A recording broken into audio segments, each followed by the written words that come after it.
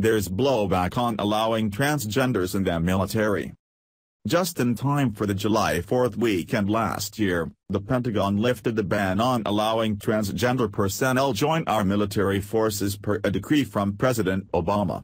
The plan proposed by the Pentagon would direct each branch of the armed services over a one-year period to implement new policies affecting recruiting, housing and uniforms for transgender troops, one official said. The ruling gave the military 1 year to make it so. Flash forward to 2017. With the imminent deadline of July 1 to complete Obama's Pentagon directive, our new Secretary of Defense Mad Dog Mattis temporarily paused that decree on June 6. As senior military personnel from multiple branches of the armed forces continue to hold serious reservations.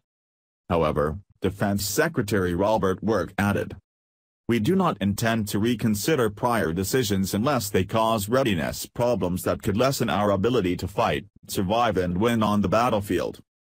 In the meantime, the U.S. Army began compulsory transgender sensitivity training for all of their civilian employees and soldiers with a 50-minute video. Reactions to the idea were swift. In June, U.S. Army Master Sergeant, retired, and Delta Force operator Dale Comstock took issue with the demand. He said, "It affects morale and combat readiness on many levels. At the end of the day, war fighting is about one thing, killing people. It's about bringing home our guys alive. It's not about being sensitive to a transgender. This isn't corporate America, this is the military. You can't just put some policy in place because you want people to feel equal. Most guys who joined the military, especially Special Operations Forces, were the boys who had dirt-clawed fights on the playground, wrestled and fist-fought, stole each other's girlfriends, and pledged allegiance to the flag.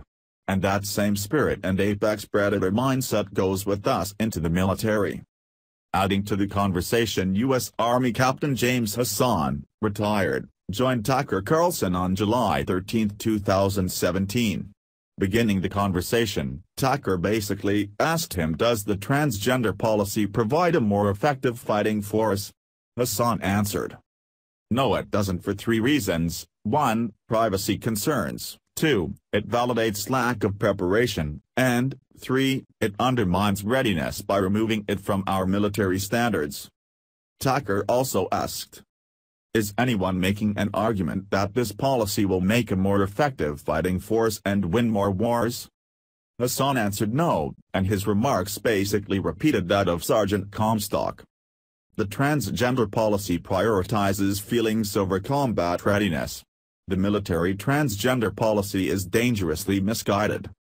Adding to the privacy concerns, a new Army training manual now says, female soldiers must give dignity and respect to transsexual men who join them in their shared shower rooms. Considering the movie title, Sense and Sensibility, this situation brings to mind how little of both this policy makes. We dare now say WTF. Does anyone in their right mind believe that this cockeyed policy will make our military forces more effective and much more able to fight and win wars? And that it won't affect military readiness? Stay tuned. This issue is not yet over. Thanks for watching. Please subscribe Breaking News 365 channel. Goodbye and see you again.